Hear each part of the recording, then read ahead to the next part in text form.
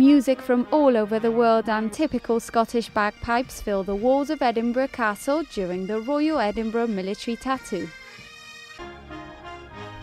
The summer festival has been running uninterrupted since 1950 and has brought artists from 48 countries to the Scottish capital to entertain with their music, marching and dancing the over 200,000 people who attend the performances. This year's programme, which is set to run from August 3rd until August 25th, has 15 acts which commemorate the 100th anniversary of the end of the First World War, the creation of the Royal Air Force and the Scottish Year of Young People. The Royal Edinburgh Military Tattoo finishes with all the artists appearing together to play God Save the Queen and classics like the Scottish song Auld Lang Syne, to the delight of audiences as fireworks fill the sky.